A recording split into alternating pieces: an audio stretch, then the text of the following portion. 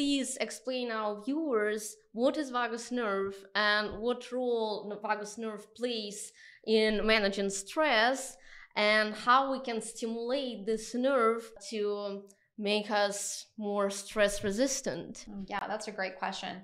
So the vagus nerve is sometimes in yoga practices sometimes referred to like polyvagal theory. It's more of a scientific thing than anything else. My background being science.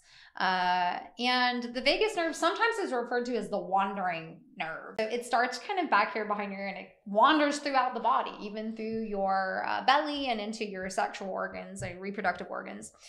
It's responsible for a lot of various internal organ functions, including your digestion, your heart rate, your breathing, your cardiovascular activity, and your reflex actions. And so it plays a role in this autonomic nervous system, which controls people's actions unconsciously. So the vagus nerve is allowing you to breathe without having to think about breathing, right?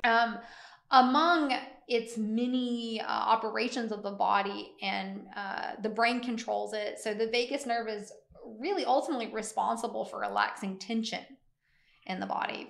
And it creates homeostasis. Another way to think of it is it creates balance in the body. So when it's not functioning in that, we call it rest or digest state, you'll feel anxious, right? But other things that can help us stimulate the vagus nerve are actually things that you can do without going to the yoga studio. Gargling stimulates the vagus nerve right here in the throat. Singing, chanting, humming.